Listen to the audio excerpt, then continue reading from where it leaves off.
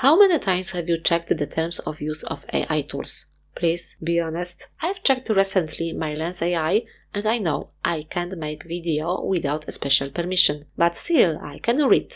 And what I know from their terms of use, we are offering MyLens without any guarantees. That means no promises about it being perfect for your specific needs or being without faults. Limit on our responsibility. We are not liable for any trouble or losses you might run into from using MyLens, whether it's direct, indirect, or something else. Reality check. AI isn't perfect and neither are we. MyLens might not always get things right and we are not liable for those hiccups.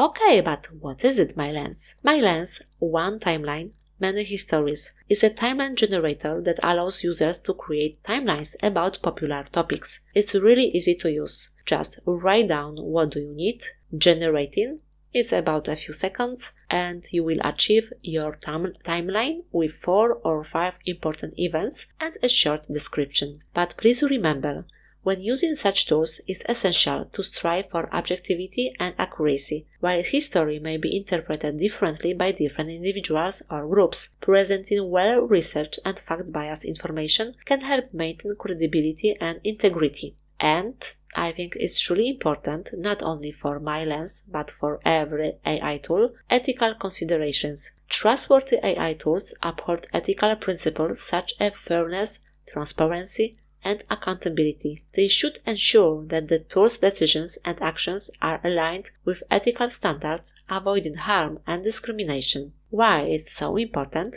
I will be sharing next ideas in the next episode. Thank you and see you!